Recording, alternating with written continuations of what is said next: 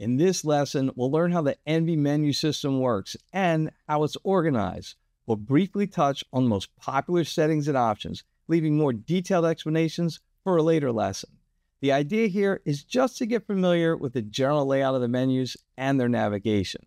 We'll also review the context-sensitive help system. This makes using the Envy an absolute breeze, providing helpful tips on screen as you move from setting to setting. So let's go ahead and get started. Now, let's take a look at the four main menus within the Envy. You've got the information menu, configuration menu, settings menu, and finally the profile menu. To bring up the information menu, press the I button in the top right corner of the remote, or you can also press the OK button when there's no other Envy menus open. Let's go ahead and pull that open now. This is the first page of the information menu that has the incoming signal information. There's also the outgoing signal information, the display information, and finally the system information. We're going to go back to that first menu page, but before we go on further, please take a look at the bottom left corner of the screen. You'll see the context-sensitive help. This is really helpful because as you move through the Envy, it gives you help about what the line item is you're on. So if you're ever not sure what a setting is or how to set it, just take a look at that for useful tips and tricks. Now, let's move on to the configuration menu. To bring up this menu, click the gear button on the remote. The configuration menu is used to configure options that generally don't need to be changed after an initial setup is completed. Let's take a closer look at our first menu page. Here we have the display configuration page. This is where you can set your preferred output resolution, such as 4K, 5K, or even upscaling to 8K. The defaults are usually fine. However, it is important to enter the measured peak luminance of your display. This is just a fancy way of asking what your display's maximum brightness is. This value is very important for the optimal HDR tone map.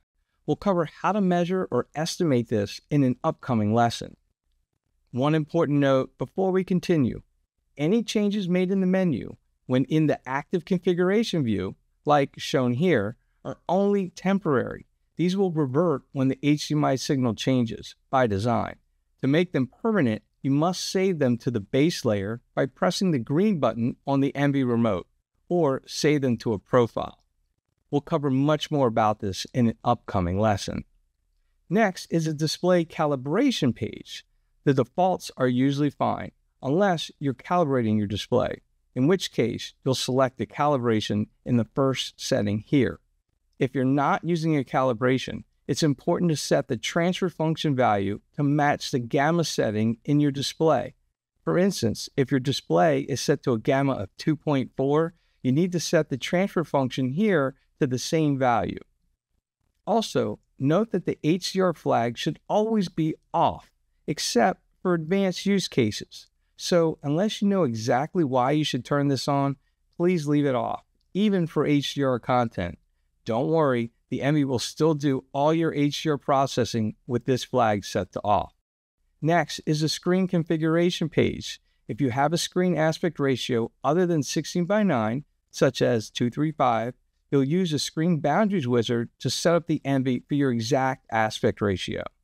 The geometry correction option is used to fix any misalignment typically found in a projector setup, such as a distorted corner or an image not perfectly filling your screen. It can also be used to perfectly correct barrel distortion caused by an anamorphic lens. You can also fit an image to a curved screen or even create a cool curved screen effect in your own theater. If you're using an anamorphic lens, you'll set that option here as well. And the Shift Image option is used to move the image to the top or bottom of the screen when watching a scope movie on a 16:9 screen. Many users with 16:9 screens find that more enjoyable compared to watching the image with large black bars both above and below the screen. Next, we have the black bars configuration. The defaults are usually fine, except if you have a scope screen, you may want to customize the subtitle handling. We'll cover that in a future lesson. Next is a custom zoom configuration page. This is where you can configure the nonlinear stretch, also known as NLS, which can be a combination of stretch and zoom. This provides a great deal of flexibility in how you like to minimize or even eliminate black bars. Note, you can easily assign different settings for every aspect ratio, like listed here. Or, more simply, just use our profile called ScreenFit, which has NLS presets for all aspect ratios configured as most users prefer them. Next, we have the HDMI configuration page. There's rarely any need to change these defaults. Next is a remote control configuration page. You'll use this menu to customize the actions of the Envy remote control buttons. For example, you can set the green button to toggle Motion AI on and off, or maybe instead you want to use this button to activate a custom profile. We'll talk about those in just a bit. Note, each button can be assigned a different action based on whether it's pressed or pressed and held for 1 second. Also, if you should ever get stuck by choosing an unsupported output resolution, you can press and hold the red button for 5 seconds, which will force the display back to 1080p 60. Next, we have the configuration menu. This allows you to customize the look of the menus, such as their transparency and whether you want to show the signal information for a few seconds when the signal changes.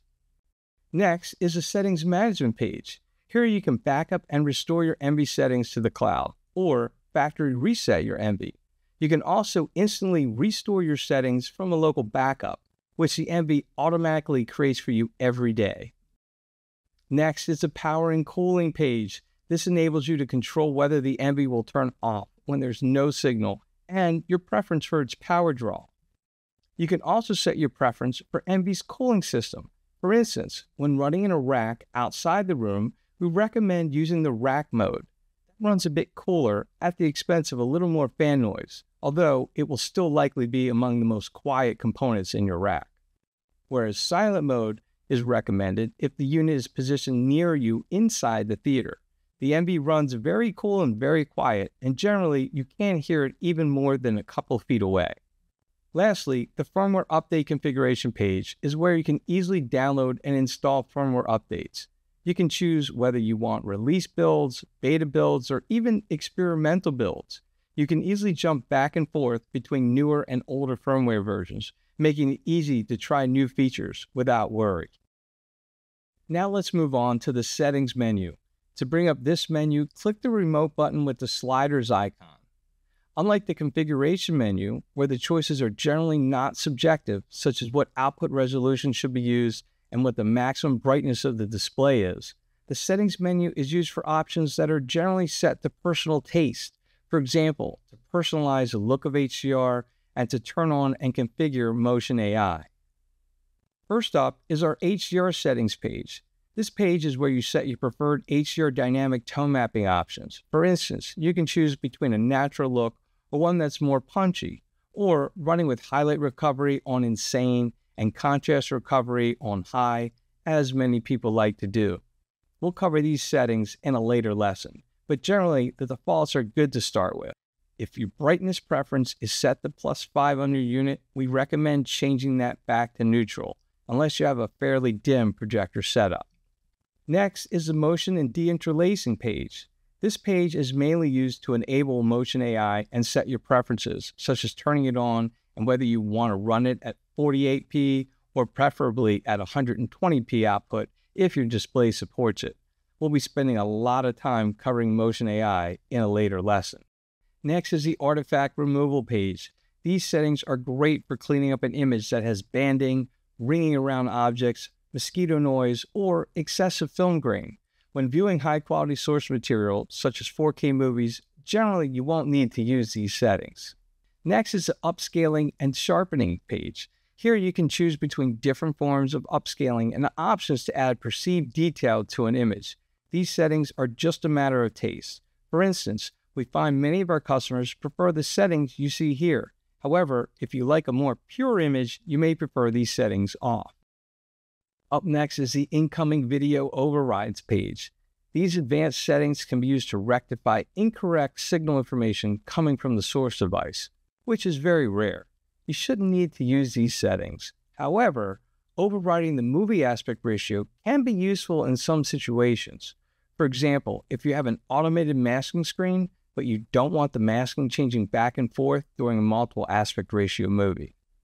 Next is the Image Adjustments page. These settings can be used to make temporary changes to the image levels and saturation. Generally, you shouldn't need to use these settings either. But if you find a particular show has an issue, like being a little too saturated, you can easily tweak that here. Next is the Custom Zoom page. These settings are handy if you're using our nonlinear stretch to minimize or eliminate black bars. Although nonlinear stretch is configured in the Custom Zoom settings found in the configuration menu, which we covered earlier, this page in the settings menu makes it quick and easy to customize the NLS for the current content. For instance, if you're watching a football game and want to quickly make some minor adjustments to the nonlinear stretch, you can conveniently do that here just for the current game rather than digging back through the configuration menu. Finally, let's review the Profiles menu. To bring up this menu, click the button with the 2 overlapping squares on the remote. Profiles are a convenient way to recall a group of settings for a special purpose.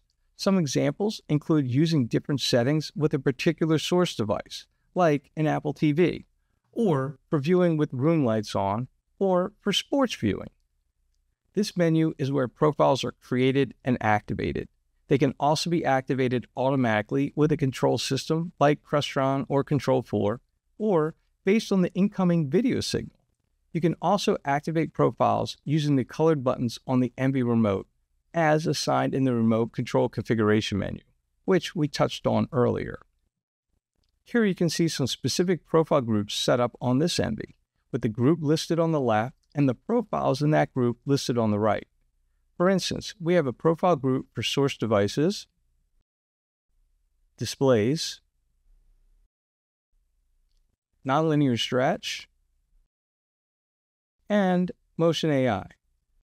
Profiles are an important part of managing Envy settings, and we'll be covering profiles in depth in a future lesson. Well, that wraps up our overview of the Envy menu system. We hope you enjoyed it. Now, let's move on to our next lesson.